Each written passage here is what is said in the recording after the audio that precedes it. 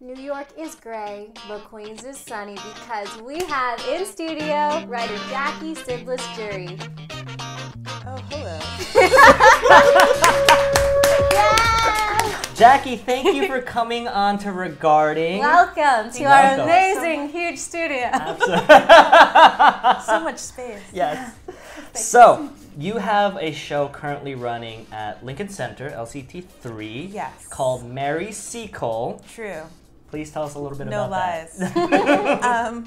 It is. Can I just say Lincoln Center? Lincoln Center. I mean, LCT3. Lincoln Center. Hey, It's not also Lincoln like- Center. Hey. Lincoln It's Center. Lincoln Center, Lincoln building. Center. You're On in the Lincoln campus. Center. You gotta Yeah. walk past that fountain. It feels kind of amazing to walk past the fountain and to sort of like walk through tourists' photos and be like, sorry. Gotta go to my show. Yes, I love moving tourists. Yes.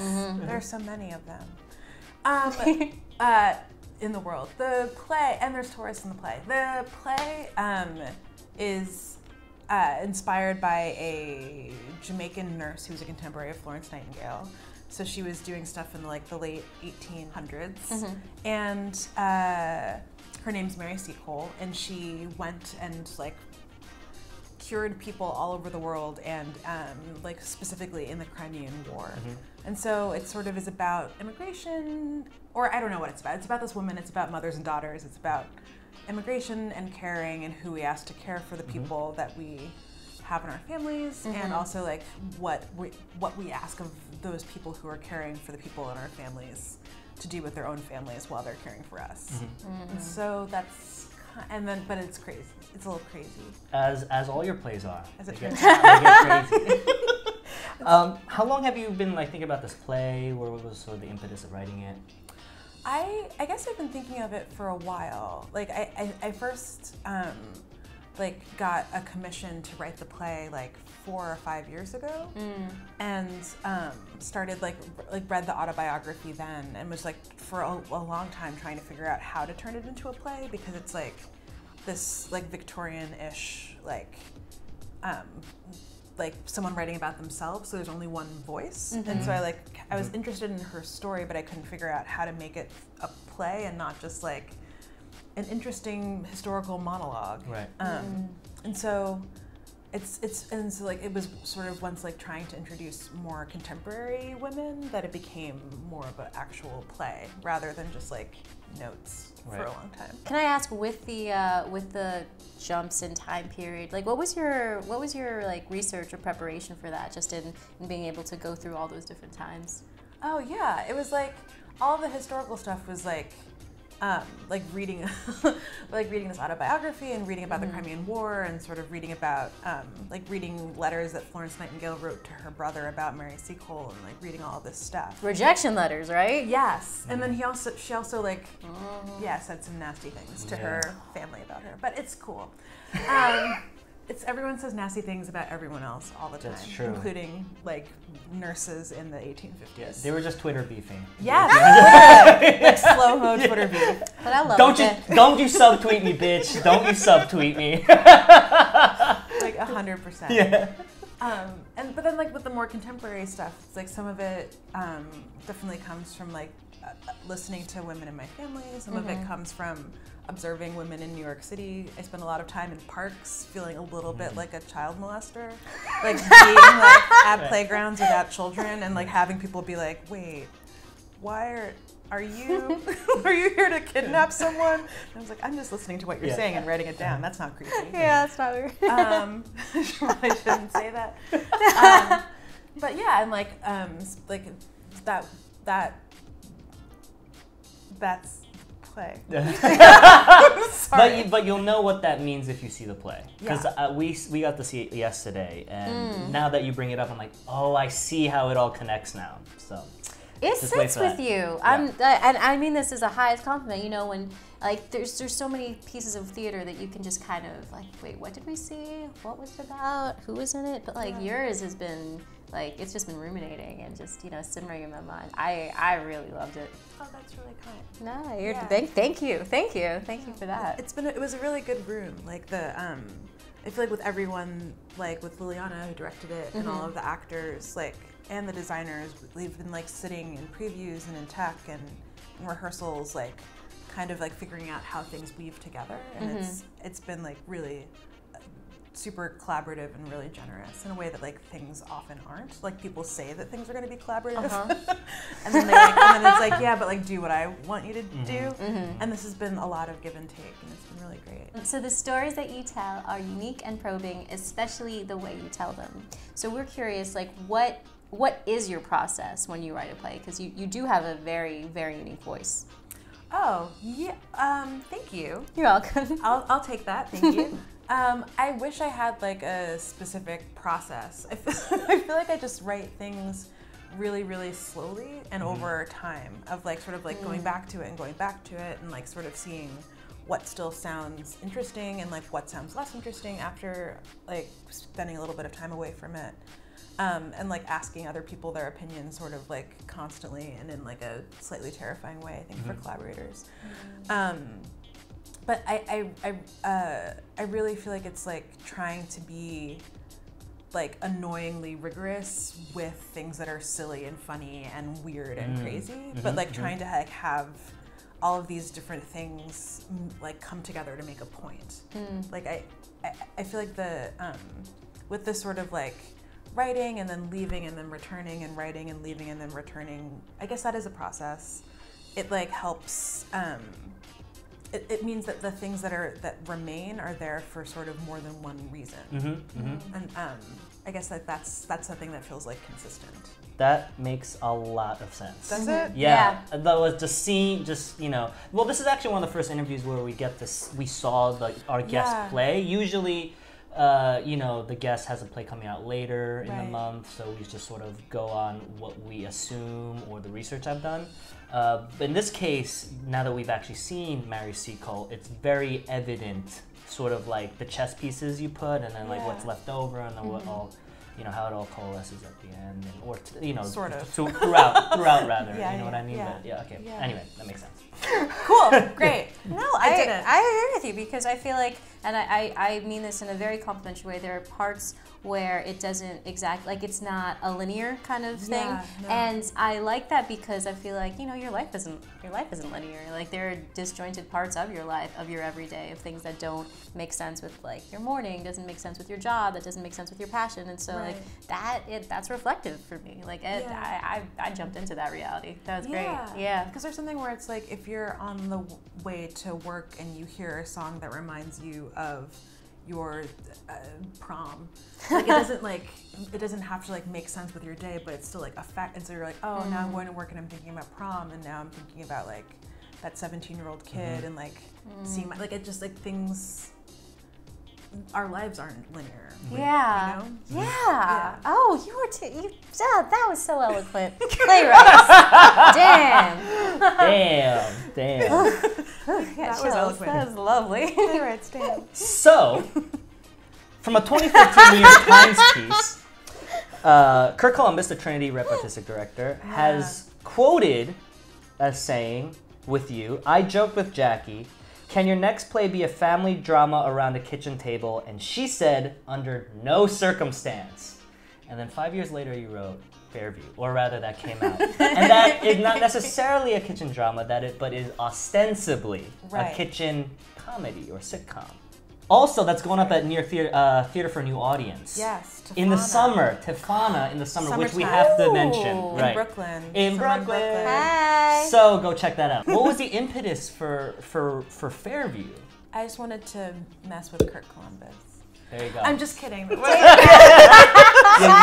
You heard that? Yeah. I'm coming. We gotta tag Kurt Columbus right now. See what you did? So you'd be like, what did I do to you? I haven't done anything bad. Yeah.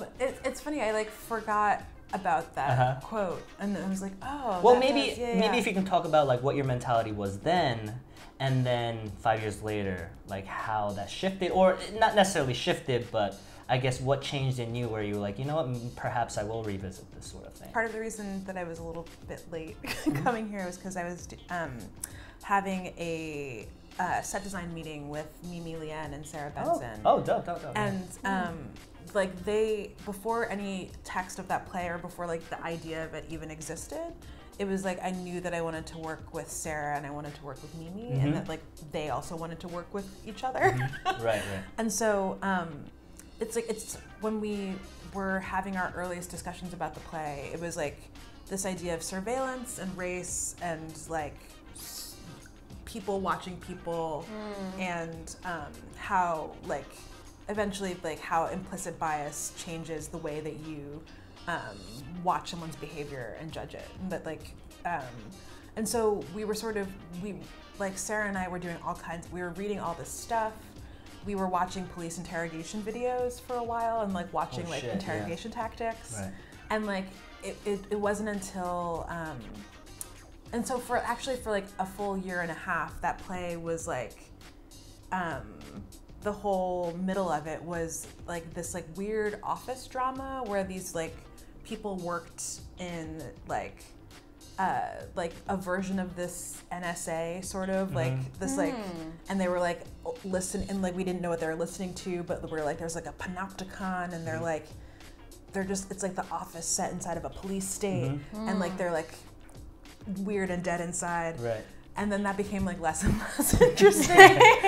and so it wasn't until figuring out that it was like really this one book that Sarah and Mimi and I read by this woman named Simone Brown, Dark Matters. And it's about like surveillance and black bodies in space through time. And so there was something about that where it really clicked in that we needed to show something very normal and then show it being disrupted by people who were watching and judging it. And so like the idea of like, this is such a long answer, but like figuring out what felt normal in a theater was like something that was like naturalistic / sitcom-ish. And like that's how that came about in this like completely random way. Got it. Like after like all of this other like weird like theoretical architecture was put up. And so it was like the play of the beginning of the play was like one of the last pieces of it to come into place. It was weird. So that's how that happened, kind of. Got it. It's super circuitous. Yeah. But it all, I guess, is one of those things I never do it, and then you just find yourself there. No, and it was like for everyone in the process, it was like, so like Mimi had never designed a set with a couch on it before. Oh, interesting. Like she's like not like she does these like crazy huge architectural things, so she was like, I looked at the Samuel French ground plans and like that felt really weird and was like everything like that like I never wanted to do.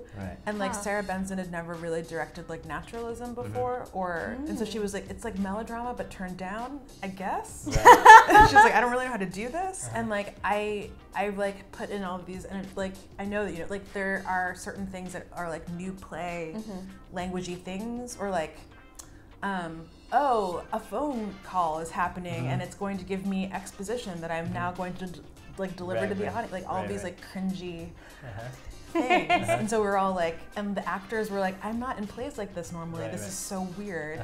And so like everyone had their own like everything that I ran away from in grad school, I'm now doing in this play in the service of something else. So I'm able to do it. But it was a really weird process. That's awesome. Fascinating. Now swim in it. Go. Lean in. You mentioned that you, your director, and your set designer all read the same book. Was this on purpose, or was this? Yeah. That is so. I've really never heard of that before. I've never heard of people reading the same book for that. That blows my mind. That's incredible, like collaborative research and like different interpretations. Yeah, no, that's what a great way to inform what you're doing. Yeah, it was like I've never done it before either, and it was like I think Sarah drove it a lot, but she would sort of be like, maybe because I would be like, I don't have a script yet, I'm freaking out, and so she was like, what if we just like meet like once every 2-3 months? We have like a little reading group. We like read stuff that's interesting. And you have a common common language because you have the same foundational information. Like I was struck when you said that. That's incredible. It sounded like it really informed your Fairview Book Club. Can I join? I will sign up for that. No, it's great. And June 2019 in Brooklyn. So while we're on the topic of Fairview, it is a critical exploration, as you said, of like sort of white voyeurism of blackness or black bodies, or I guess black media, perhaps. And that it's also super crazy and super wild. And it pushes a lot of theatrical boundaries, thematic boundaries. And I was wondering, during the development of all this, did you ever feel like, feel any resistance from within yourself or even from outside? Or do you feel like you were just like, fuck it? I like mostly was a little bit fuck it-ish. And like, I think that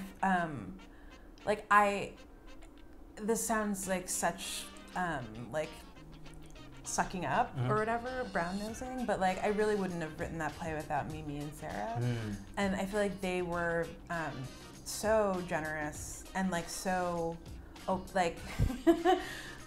a little while, and like not to we kept on coming trying to figure out this like gesture that ends the play. And for a little while Sarah was like, what if we make some of the audience go and watch the end of like The Importance of Being Earnest, like in the basement, and they just have like a totally different, or like what if we make them like leave the theater and like go outside? And there was something about like her flexibility mentally, and also like willingness to like push boundaries and like have like deal with like upset patrons. In a weird way, there was no resistance in the development of the play from the people that I was making the play with, which was it's just rare, I think. And feels really lucky. And I feel like, I mean, and also I guess if you're gonna do it, Soho Rep would be like the perfect place to do it too. Yeah. Because I don't know, I mean, I'm not gonna say, but a certain theater company had to write an apology letter to subscribers at one point. A few years ago for a Pulitzer Prize winning play. So, you know what I mean? Yeah. Just like insane. Yeah, but you know, that's what I mean. This I tea's just feel so like, hot. The tea is you know what I mean? Like, I'm just saying, there was an artistic delicious. director who had to write an apology letter. Had to? Wrote. Yeah, exactly. It's piping. Right? But, you know, I'm just saying. So it's just really interesting because, you know, I remember sitting there and I'm just like, oh shit. Like, this is really happening. So I was like, oh, damn. Okay, cool. People are interesting. Artists are interesting. People that come to see plays have brains. Like, the like resistance and like wanting to have everyone do something that's already been seen before. I just like honestly don't understand why that exists. Absolutely. It's like not the smartest thing I've ever said, but it's true. No, I think it's important to absolutely, you know, believe in the integrity of intelligence of your audience. Yeah. You know, why dumb it down? No. Like, bring it up. That's why that's what you come to see art for, to elevate you, not to, you know, make you like, no. You did you sounds absolutely right move. And like, if you're an audience member, you don't want to think that the artistic staff is like, oh, we have a bunch of dummies coming in. We have to like make sure that we like spoon feed them. Exactly. Like, that's just not that's not really what anyone wants to be doing. We are proud to present a presentation about the Herero of Namibia, formerly known as Southwest Africa, from the German Südwest Afrika, between the years 1884 to 1915. Woo! Yeah! Woo! That was slick. So that play set the foundation for a lot of your work with regards to theme and style, and you found a good balance in what we think between like what's academic and what's accessible. So do you consider that kind of your aesthetic to have that elevated intellectual stuff, but with still things that make it relatable? And do you feel that, do you even find that is a sort of foundational work for your style as well? I don't know, to be totally honest, but there is something where I feel complimented by that description, because I think, and maybe it's because my husband is an academic and I feel inferior to him because he like reads like real like hard books with long titles and little print like all the time. Many leather-bound books. Exactly. It's like, that looks long. And so, but there is something where it's like, I feel like for me to be able to like take myself seriously enough to write something silly, which is like a stupid thing to do, like there has to be some sort of like theoretical underpinning that's like that's outside, that comes from outside of me, that like is like interacting with some sort of like person who's much smarter, who's written something very rigorous about the same thing. Like that like frees me up to sort of like interact with it, rather than just sort of being like, these are my feelings. Like I don't I'm like too neurotic maybe to be able to like write that way. Right. And so I do always like read academics-ish stuff around the stuff that I'm trying to write plays around, but then like I'm also not an academic, and like there's something that's neat to me about plays generally, where you go into this room with a bunch of strangers not knowing anything about the thing that you're about to see potentially, and like you're with all of these strangers that have like really different backgrounds, different education levels, different like life contexts, and that you like all have a similar understanding of this like thing after being together for an hour and a half. And it just is like sort of magical in that way. And so like you can have a really complicated conversation with a group of strangers sort of effortlessly by like having people go with you through a narrative.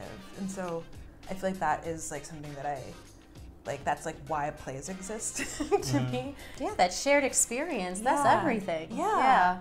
And like it can be like an empathetic thing and an intellectual thing. Hopefully it's always both. Like hopefully you're like, I've never thought that way before about that kind of a person, or like now like I've seen someone like that, but I've never experienced or like imagined their inner life, like, or I've never like thought about capitalism that way before. Like I feel like it could be all of that, and that's amazing. So, if you were to give advice to your younger self, or possibly aspiring artists, playwrights who might be watching this program, would you have any advice for them? If I were to give advice to my younger self, I would say, stop acting. Oh my god. You're so bad at it. Okay. And also like, or I guess conversely, like keep acting just because you're taller than the boys and like don't have a good sassy black woman voice doesn't mean you won't have a career. I guess, but like in terms of like advice, like if you think something is bad, it is. Like, I feel like that's like, you know what I mean? Like in every way, like if you're like, oh, this feels sketchy, it is. So like, trust like your inner voice, and like it can, like you can still make things better. Like if you think that your writing is bad, it might be, but that doesn't mean it's gonna be bad forever. But like, give your inner critic some credit, and like give your like aesthetic, like, isn't there something, this is so cheesy, but isn't there's like a thing where it's like your sense of like artistic aesthetic develops before your ability to do that thing? Yes, that like, is. There's like I can't a thing. believe. No, I know. I can't believe you actually brought that up, because I was literally thinking that before you said it. You know? Yeah, the Ira Glass had a thing about that. Yes, that's who it was. Oh, I'm quoting how- Ira Glass. Yeah. Yes. Recommendation. So if you have anything you'd like to recommend, this is a recommendation show, anything at all. Yeah, you can give it to the middle camera, you can give it to the close-up camera. I mean, you can recommend whatever you want to our audience. I feel like I have like a bunch of recommendations, and I'm not sure which one is the right one. Go all of them. So my first recommendation is to buy fancy bread and slice it and put it in the freezer. Ooh. Because it makes your weeknight dinners more special. Oh, that's a great idea. Like get a baguette, slice it up, then you just put it in the toaster, and then it can turn like just like some roasted vegetables and an egg into a beautiful French experience. Oh yes, oh yes. Am I in Paris? Yeah, buy like 4 baguettes at once. Yeah. Especially if they're on sale. That's brilliant. So that's like one real recommendation. Great. And then I feel like the other one that I have is from Taking the Car Here, which is 3. So Hot 97 on Friday night is like a joy. We had like a little bit of like There was some Ja Rule. Wow. There were like it was like throwback. Like times a million. There was like I never knew there was a love like this before. That one. What's your zodiac sign? That guy. His marquee. It was like I was like, oh, like I forgot about these. This is like my middle school dance. Come to life on the radio. So like listen to the radio. Yeah. And go to the Queens Museum. It's a wonderful museum. You're right across the street from Flushing Corona Park. It's beautiful, a lovely, beautiful park. There are beautiful families. There are different events. Go to museums not in Manhattan. They are wonderful and worth visiting. Those are my recommendations. Those are amazing. That's Those dope. are amazing recommendations. Thank you. Thank you so Thank much. you for being on the show. Thank you so much for coming on to our show. I wish I had more wine. I'm gone. Oh, sorry. Cheers. Cheers. Like raggedy ass cheers.